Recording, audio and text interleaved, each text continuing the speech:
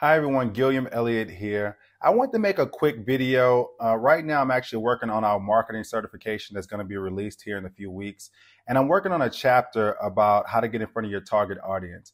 And so I speak to people all the time about pay-per-click advertisements that go on Google and social media or search engine optimization campaigns. And a lot of times what I notice is people don't consider who their ideal client is. Now they might have a vague understanding, but they aren't really specific about the characteristics of their clients' needs, their wants, who they are, their lifestyle. So I just want to go over a few things that you want to ask yourself when you're thinking about launching a pay-per-click advertisement campaign or when you're thinking about doing search engine optimization on your website. I just want to give you some things that you want to ask yourself about your ideal client. And the reason you want to know these things about who your ideal clients are is because when you launch your campaign, you want to speak to their needs, their wants, their worries. You want to make sure all your marketing efforts are speaking to these individuals. Now, not all your clients are going to fit into your ideal client's profile, but you do want to make sure that you speak to them because the majority of your clients are going to be your ideal client. So some of the questions you want to ask about your ideal clients is what their age range is. Are they mostly men or women? Whether they live, what is their income range? What's their educational level? You want to know all these things. Are they married? Are they single?